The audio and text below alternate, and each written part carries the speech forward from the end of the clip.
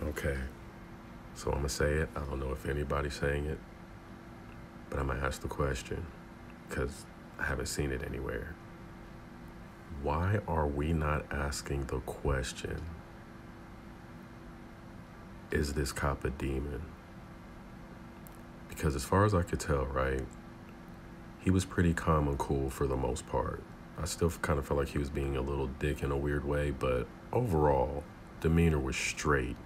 As soon as she said that, he lost his humanity. I really feel like he reacted as if he was a demon. Every time we see good things happen, it's God's miracle. God, God, God, God, blah, blah. It's always these things, right?